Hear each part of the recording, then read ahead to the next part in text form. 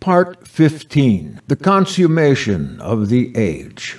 In the esoteric teaching in the Gospels, many references to the second coming of the Son of Man are found. To understand what they mean, it's necessary to realize one of the fundamental ideas of esoteric psychology in reference to the human race on Earth. A particular form of esoteric teaching given at a certain moment in time, that is, historically speaking, lasts only for a limited period. Its force and its meaning gradually begin to die. In the case of the teaching of Messiah, which gave meaning and force to many developments in human life, we notice that Messiah didn't say that this teaching would last forever. He gave a very clear indication that it could only last for a certain time. In this connection, he speaks of what will happen, what signs will occur, when the force, the impulse that was given by his strength begins to wane in the world. He warns his disciples that a time will come when truth is exhausted, and then speaks about the sign of the second coming of the Son of Man. His disciples ask him, "What shall be the sign of the second coming of the Son of Man?" Disciples came unto Yeshua, saying, "Tell us when those things shall be, and what is the sign of thy coming and of the consummation of the age, Ion." And Yeshua answering said to them, "See that no one lead you astray. For many shall come in my name, saying, I am Messiah, and shall lead many astray. But ye shall hear of wars and rumors of wars. See that ye be not disturbed. For all these things must needs be, but the end is not yet. For nation shall be stirred up against nation, and kingdom against kingdom, and there shall be famines and pestilences and earthquakes. But all these things are the beginning of sorrows." Matthew 26, 3-9. The phrase consummation of the age is sometimes translated as end of the world. For this reason, many susceptible people think that a time will come when the visible world will be destroyed. However, in the Greek he suntelia to ionos, the meaning is quite different, and it has nothing to do with the visible world. We rather have to think of the meaning as referring to the end of a period of time, ionos, eon, age. We have to think of the meaning as referring to the end of a period of culture, the end of a phase of humanity, and the beginning of an increasing confusion in which literally nation may rise against nation and so on. But the psychological meaning refers to something quite different. In many of the esoteric books of the Old Testament, which have a meaning quite apart from the literal sense, the idea that truth may fail on the earth is frequently found. When a nation or a people lose their fundamental and traditional values and no longer have any background, they can be compared with an earthquake. Now, when esoteric truth fails, when man becomes entirely sensual, a creature of the senses, and believes nothing else but the evidence of the senses, when all meaning has been destroyed apart from physical meaning, he inevitably begins to degenerate and pass into increasing violence because he has no inner direction and no inner values, which have always been created in him by one form or another of esoteric teaching. Esoteric teaching always gives values beyond physical life, and it is only through these values that any culture can be formed. When all inner values break up, then there's no truth to govern a man more internally, so that he realizes he cannot do certain things owing to a sense of inner integrity. Then the end of the world begins. The whole force of inner development begins to die. The whole idea that man is on this earth to learn something, the whole possibility of inner development ceases. And when this is widespread, it is the consummation of the age. The force brought into the world away back in time is exhausted.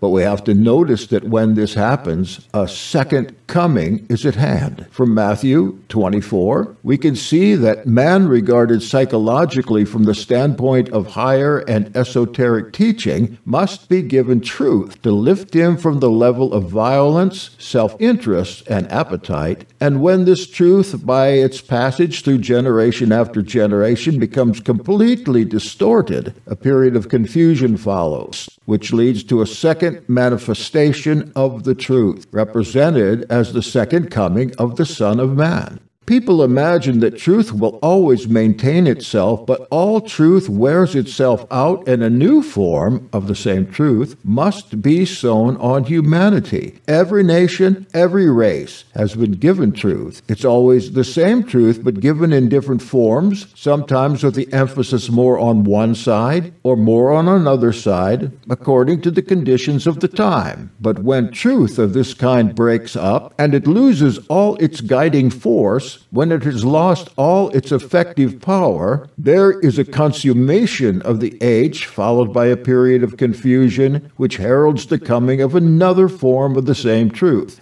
With this brief description, we can perhaps realize that the consummation of the age does not mean the end of the world, but the end of one manifestation of the truth, and also that it will be inevitably followed by a new manifestation of truth, which of course may take centuries to come into force. It's a cycle that recurs, so we can understand that the Son of Man will come again, for this means the renewal of esoteric teaching on the earth. The force is given and gradually dies away in time. The period of chaos follows. The force once more comes down again. Each manifestation is called in the Eso teaching of Messiah the second coming of the Son of Man, of some being taking on the level of humanity, raising himself up through his own overcoming of all human temptations, and once more reestablishing order, and so again opening the way for human development. The higher level is then once more open to the lower level, and the purpose of man's original creation to pass from a lower to a higher level of being and understanding is once more made possible. What then is this truth that is sown into the world at definite intervals to lift man beyond his senses? Is it merely a question of arbitrary, literal commandments? We can notice that Messiah began his teaching not with any literal commandments, but with a psychological idea. The idea of metanoia, which means change of mind. Esoteric teaching begins with the idea that change of mind is the first thing. This word, metanoia, awkwardly translated as repentance, means a new way of thinking about the meaning of one's own life. Esoteric teaching is to make us think differently. That is its starting point. To feel the mystery of one's own existence, of how one thinks and feels and moves, and to feel the mystery of consciousness, and to feel the mystery of the minute organization of matter. All this can begin to affect metanoia in a man. The contrary is to feel that everything is attributable to oneself. The one feeling opens the mind to its higher range of possibilities, and the other feeling closes the mind and turns us downward through our senses. War in heaven.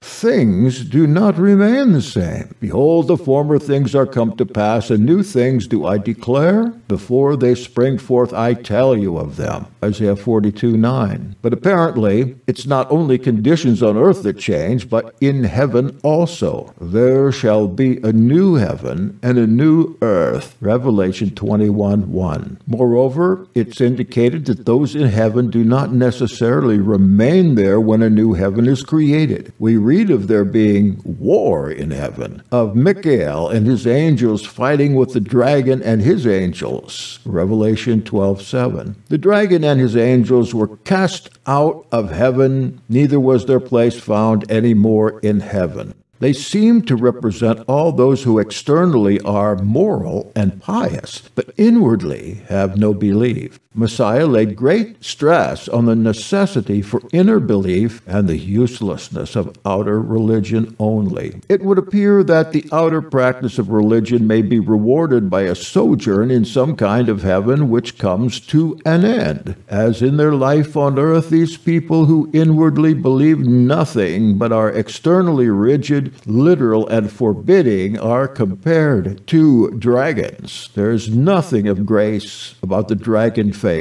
Peter says, we look for new heaven and a new earth, wherein dwelleth righteousness. 2 Peter 3:13. It's clear that self-righteousness, which comes from pride, is not meant, for it has no connection with righteousness, which springs from inner goodness. Messiah said some things about the changing nature of the kingdom of heaven, speaking of John the Baptist, after saying, among them that are born of women there hath not risen a greater than John the Baptist, notwithstanding he that is least in the kingdom of heaven is greater than he. He goes on to say, from the days of John the Baptist until now, the kingdom of heaven suffereth violence, and the violent take it by force. Matthew 11:12. What can this strange remark mean? It can only mean that the conditions of entry into the kingdom of heaven change. From the time that John the Baptist began to preach to the beginning of Messiah's teaching, there was a period where the violent take it by force. Does this mean that those who did violence to themselves gained the kingdom, or has it an entirely different meaning? The conditions of entry into the kingdom of heaven and the frequent mention of a covenant being made between Elohim and man are connected. A covenant is an agreement made between two persons to the effect that if one of them fulfills certain conditions, the other will do what he promised.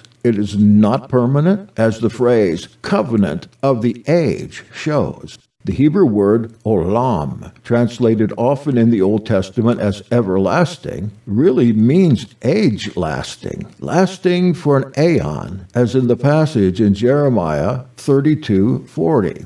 And I will make an everlasting covenant with them, that I will not turn away from them to do them good.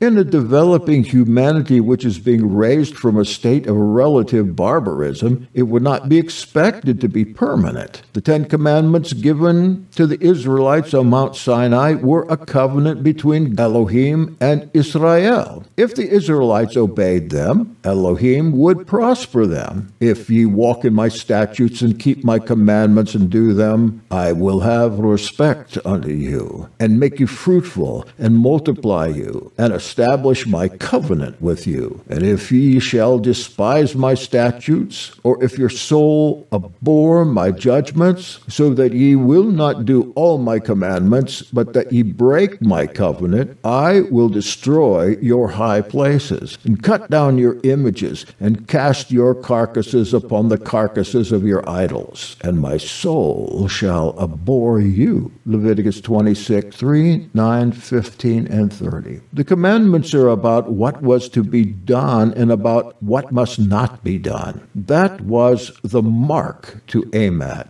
Consider the first commandment, thou shalt have no other gods before me. And the last, thou shalt not covet thy neighbor's house, thou shalt not covet thy neighbor's wife, nor his manservant, nor his maidservant, nor his ox, nor his ass, nor anything that is thy neighbor's. Exodus 20:3 and 17. Are these possible to carry out? It has often been said that what a man loves most is really his God. A man may, of course, imagine he loves Elohim before everything. In that case, he doesn't notice himself. Although self-love is a giant power, it's not easy to observe even a fraction of it. When it peeps out unmistakably, we justify ourselves at once. Again, who can say that he is aware of all his forms of covetousness and that they have no power over him? If he says so, does he observe himself enough? Sin means to miss the mark. In the New Testament, the word translated as sin is taken from aiming an arrow at a mark and missing it. In the Old Testament, the Ten Commandments were the mark, that is, the law, the Torah. Messiah said he brought a new law, love one another. He speaks of a certain kind of love, conscious love, and not of emotional love, which changes so easily into its opposite. A new commandment I give unto you, that ye love one another as I have loved you, that ye also love one another. John 13:34. Messiah speaks in a parable of the end of the age. He uses the word aeon, which refers to a period during which certain possibilities and conditions exist. With the coming of Messiah, one of these periods begin, and with it certain conditions for entry into the kingdom of heaven. Those who followed the teachings of Messiah sincerely, from their hearts, and not merely externally, could gain the kingdom of heaven. The parable, which is usually called the parable of the tares and the wheat, is as follows. The kingdom of heaven is likened unto a man which sowed good seed in his field. But while men slept, his enemy came and sowed tares among the wheat and went his way. But when the blade was sprung up and brought forth fruit, then appeared the tares also. So the servants of the householder came and said unto him, Sir, didst not thou sow good seed in thy field? From whence then hath it tares? He said unto them, An enemy has done this. The servants said unto him, Wilt thou then that we go and gather them up? But he said, Nay, lest while ye gather up the tares, ye root up also the wheat with them. Let both grow together until the harvest. And in the time of harvest I will say to the reapers, Gather ye together first the tares, and bind them in bundles to burn them, but gather the wheat into my barn. Matthew 13:24 and following. Messiah explains that this parable is about the end of the aeon, not world, as it is translated. He that soweth the good seed is the Son of Man. The field is the world. The good seed are the children of the kingdom, but the tares are the children of the wicked one. The enemy that sowed them is the devil. The harvest is the end of the world,